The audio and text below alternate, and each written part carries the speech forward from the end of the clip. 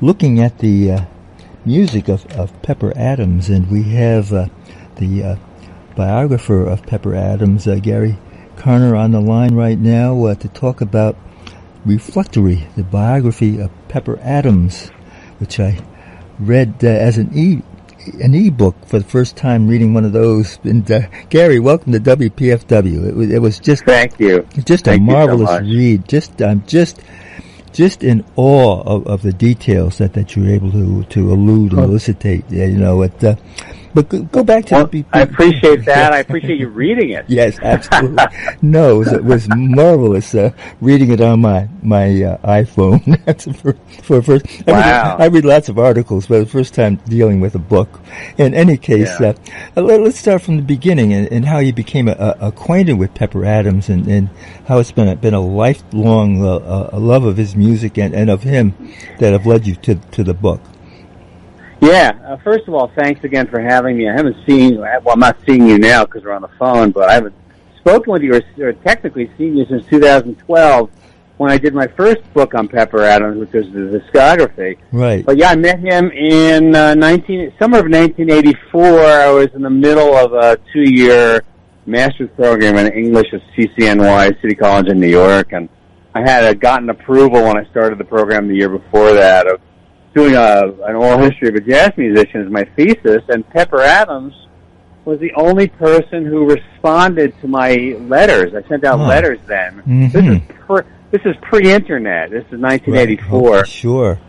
And he had some time on his hands because he was incapacitated with a broken leg.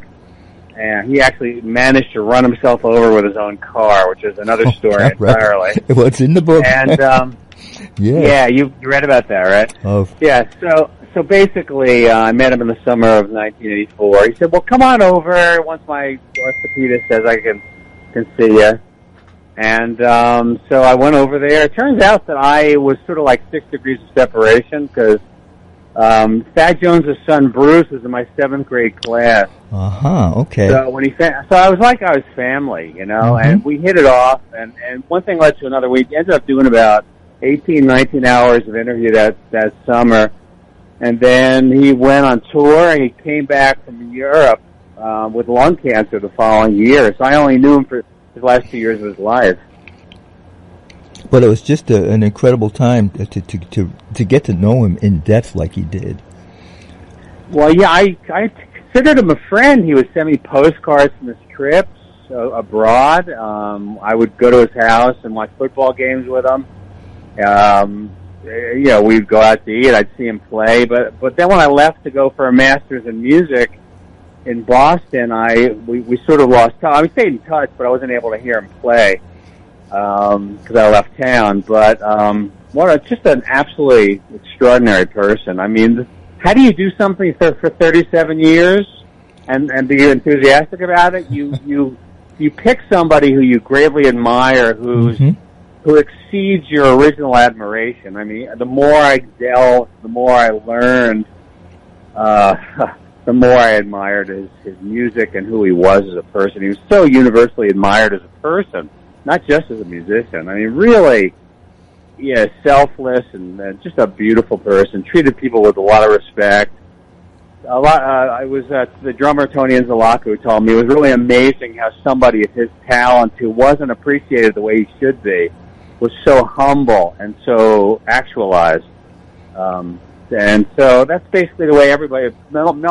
Max Roach told me he was one of the most liked people in the industry, and that's the way everybody felt. Absolutely. And you interviewed numerous musicians who are no longer with us, people who are part of his scene.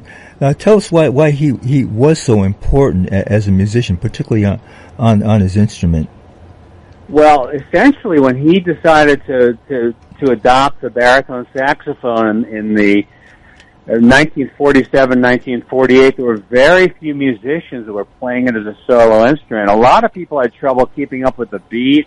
There was huffing and puffing and falling behind.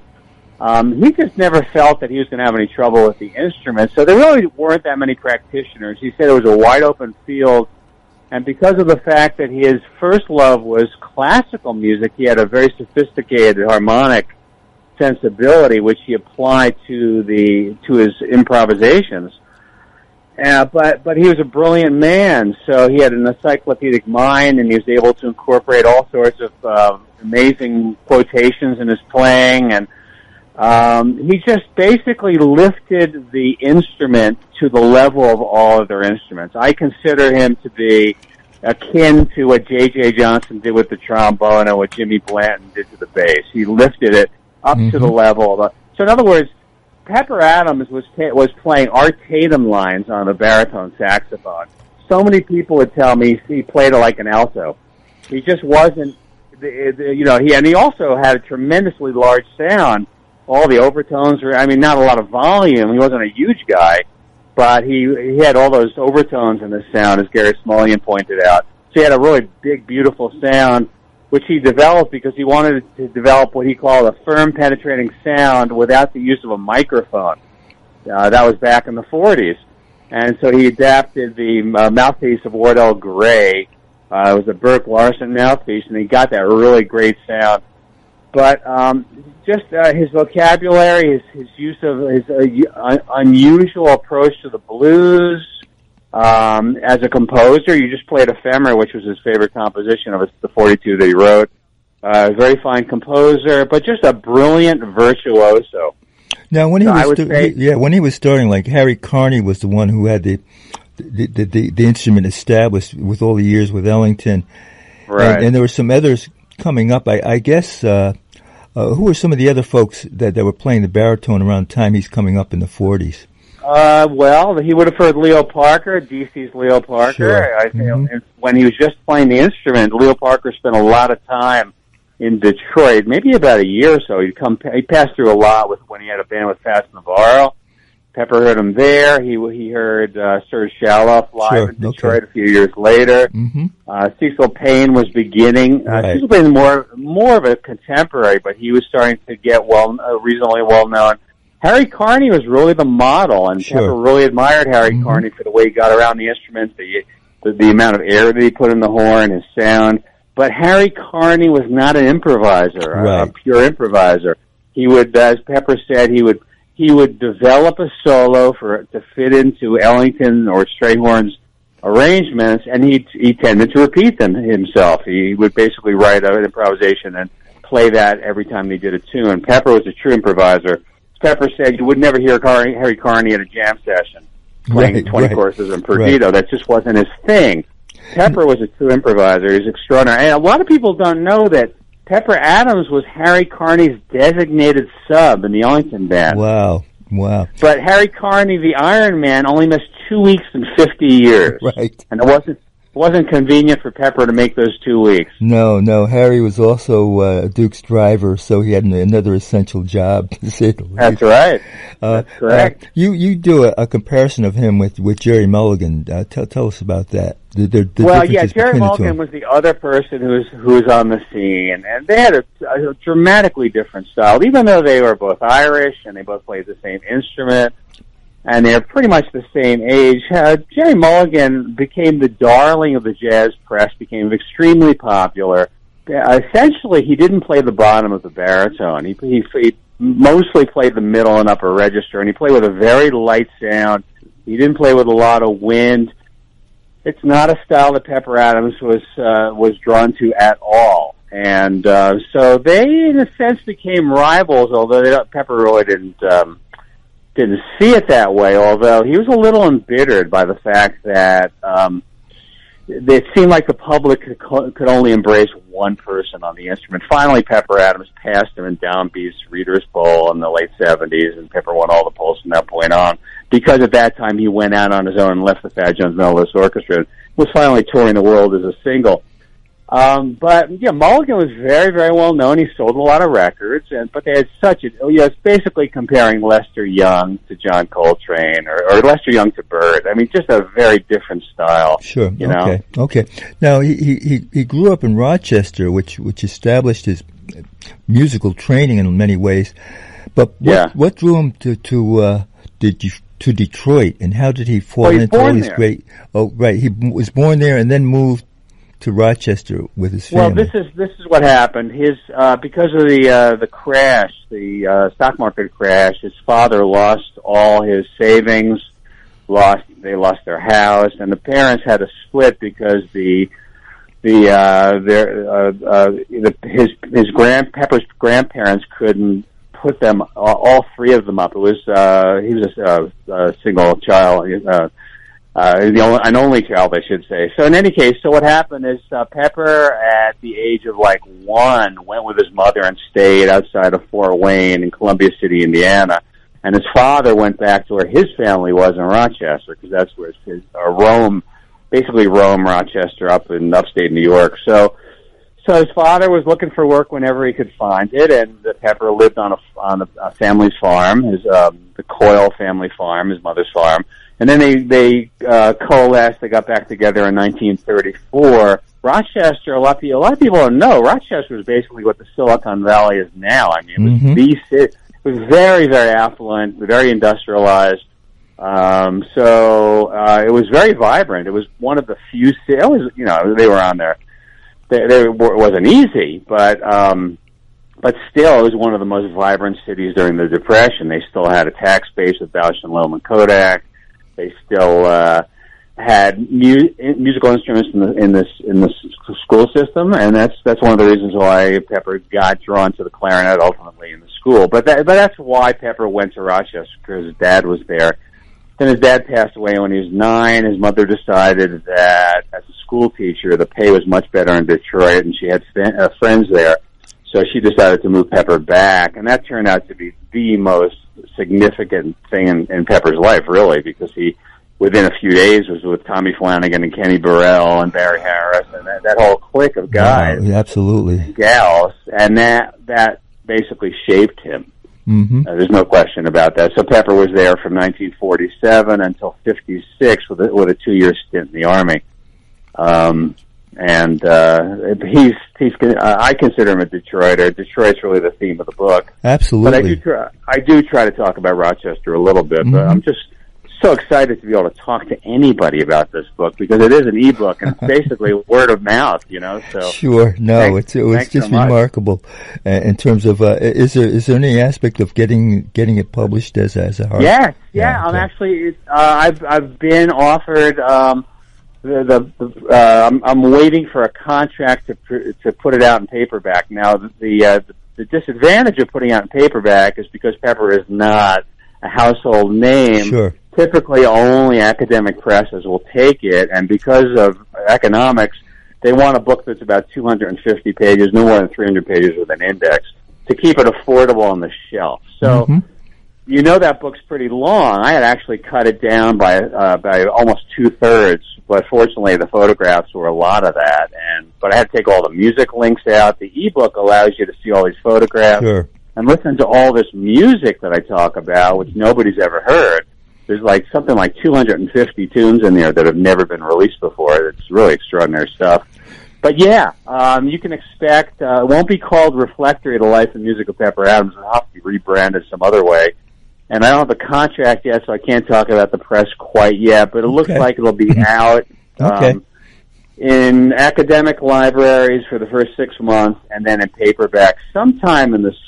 But it'll be the biography of Pepper Adams for sure. Fantastic. No.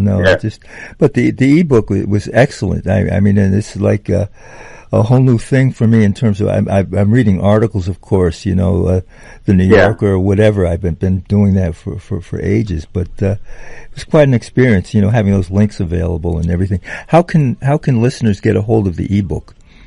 Well, you can just go to pepperadams.com, and right at the homepage there's pictures of my 2 books. The first one is Pepper Adams' Joy Road, which is an annotated discography, but this is called Reflectory. If you just click through, then it'll tell you where to buy the book. It says buy the book here. There's a big link and some other information. But it's $24.99. You can also get it on Amazon. It's available on all sorts of online booksellers. But again, the reason for the ebook is because I wanted the music to not end up totally unheard. Sure. I wanted photographs to be heard. I also wanted to write a little more length than I knew that I'd be able to do with an academic press. And when you do something for 37 years, you should have something to say, right? Absolutely. No, I'm just amazed, like the details that you have about his service in Korea, Yeah, wasn't that incredible? Yeah, how do you get that information, in terms of? Well, yeah, it was just compulsive interviewing, Rusty. Okay, sure. Pepper was, I'm not going to say reclusive in any way, but he was a modest man. He didn't want, as I mentioned in the prologue, and this is true of a lot of servicemen, they don't like talking about their military experience because they see horrible things. And Pepper did see some horrible things, but I had the very good fortune of interviewing Doc Holliday, a baritone player who was in the service with him, and also Ron Colber, the bari player formerly an alto player who became a bari player from Chicago, who was in the service with him, and then Norb Gray, this other guy who was in the service with him. And that's what I was basing all my information on until suddenly I found this lady whose father, Jerry Leemeyer, was in the service, and then she led me to this book that this person who was in Pepper's platoon wrote, and I ended up interviewing this guy, and this happened really late, only a few years ago, and he gave me the nitty-gritty of everything they were doing in the platoon, so between all of that I was able to piece it together, but that's the way this book was. Pepper didn't talk about it, even though I interviewed him for 18, 19 hours, he didn't talk about his personal relationships. And you did get a lot of information about his relationships with women, and how he's, in many ways, a shy guy. But, but it was just fascinating how you were able to pull together the details on that.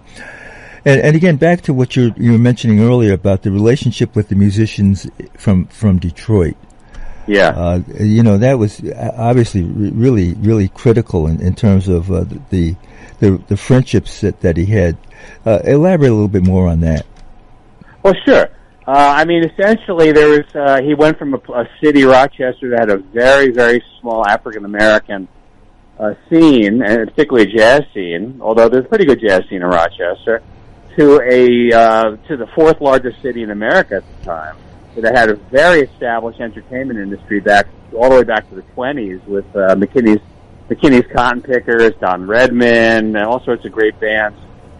So Pepper just started meeting all these musicians his age, and also went to Wayne University, which became Wayne State a few years later. So he met musicians there, and it was a very vibrant scene. I don't want to spoil what I say about Detroit, but Detroit had a very nurturing educational system there for passing on the tradition from generation to generation. And I guess I can spoil the secret a little bit. It just wasn't cutthroat. It wasn't machismo. It was more of a female-centered model where people were very supportive, and it was like a little university unto itself where people were always jamming and transcribing music and doing gigs. Plus, the scene in Detroit at that time was really vibrant. It was arguably the best scene in the country at that time, and it was certainly rivaled New York based upon what everybody told me. Which is to say that there's just a lot of clubs, a lot of neighborhood joints where people could really do their thing and play with their elders, and it was a very supportive environment, but it was a very high-level musicianship. When you look at the people that were there, the generation before Pepper, it was Howard McGee, Dizzy Gillespie was through there all the time, Al McKibben, all these wonderful players from the 30s and 40s, Lucky Thompson, Milt Jackson, Hank Jones. And so all these great musicians all these great musicians of Pepper's era were being tutored by these wonderful players that were Wardell Gray. It was really astounding. So Pepper had the opportunity to play and be tutored by these great musicians. And then when you look at the people he was around, Elvin Jones and Tommy Flanagan and Kenny Burrell, whose birthday is coming up in the next few days. I guess he's 91 or 92 still. Mm-hmm. Yeah, absolutely. I gave a lecture on Pepper Adams in this class at UCLA quite a few years ago. But yeah, it was just an extraordinary. Barry Harris had his salon there where he was teaching everybody. Frank Foster and Joe Henderson came through, moved to Detroit. It was just astounding. And then I talk about also the role of Grinnell's, a piano manufacturer. The fact that one of the reasons why Motown came to be was because all these great jazz musicians were brought into Motown to support all these great singers like the Supremes and Stevie Wonder, principally because of the culture of this school system and a really, really fantastic public school education, and also the ability for everybody to have a piano in their house, because there were very few high-rise apartments. The city's geography, as you probably read, was mostly small single-family homes. So that supported the ability for people to get pianos, and so there's a high level of musicianship in the city because of that. So it was just an incredible culture, and it's just exciting to figure this all out. But more than that, it was just exciting to learn about Pepper and to hear how much he was adored by all his colleagues, and to place him in Rochester, and to place him in the Eastman School of Music where he was going and jamming as a kid, and to place him in that scene in Detroit, and to place him among what was going on in the 50s in New York with the abstract expressionist painters and all the jam sessions and lofts. He was involved in a lot of stuff. He was real intellectual, a real hip intellectual. I see you mentioning his reading Joyce, and the poem that you included with references to World War I battles, and it was just incredible, the range of intellect that he had. That connection with the Detroit musicians certainly stayed with his move to New York. Absolutely. Working and hanging out with Elvin Jones, and then working with rooming with him, and then working with Thad Jones, with the Thad Jones Mel Lewis Orchestra, right? And the years with Donald Byrd on the recordings that he did with Donald Byrd. It was just an incredible connection that he had there. Yeah, his connection with all of Detroiters were that's where his affinity was strongest with those musicians that he befriended and played with. I mean, those guys were really tight, and I go into detail about how that came to be. I mean, there are four principal venues to where Pepper was always playing, and they would hang out. Curtis Fuller was in that scene. I mean, it was just Roland Hanna. It was fantastic, really, really fantastic. Yeah, he was something else, man, and I hope your listeners enjoy the music that you play of his, and I hope that they understand that not all musicians are known, because a lot of musicians function as sidemen. Sure. And there's a tremendous bias against sidemen. There's a bias toward band leaders, and that gets back to Mulligan. Mulligan was a band leader, became popular, and he had the funding. Whereas Pepper was a sideman because he didn't have the funding, and he played the baritone like a baritone, whereas you can make a case that Mulligan played it like a tenor. Oh, yes, absolutely, absolutely. Well, again, Gary, tell us how folks can get a hold of Reflectory. Yeah, the book Reflectory is available at lulu.com, but you can just go through pepperadams.com. The site that I keep is the historical record of Pepper Adams. So pepperadams.com, just the way you expect it to be spelled. And then you'll see a picture of the cover of the book, and you can just click through that. And then once you click through that, you'll see the link to the book, and you can pick it up that way. It's available as an ebook only now, but the beautiful thing about an ebook is that if you're reading it on your tablet or your laptop or your phone, as you do, Rusty, you can enable all these music links and hear all the music that I'm discussing, and also see all these photographs. So there's a tremendous wealth of information in there. Well, Gary, I really appreciated the conversation tonight, and we're going to continue musically with another LP that I pulled up, Reflectory, with Roland Hanna, George Raz, and my good longtime friend Billy Hart on drums. And and just so you know, Pepper considered that his favorite album, so you picked a real good one. Well, it was great talking with you folks. You've been listening to Gary Carner, the author of Reflectory, and They tuned to WPFW 89.3 in Washington, 3 in Washington, 3 in Washington, 3 in Washington, 3 in Washington, 3 in Washington.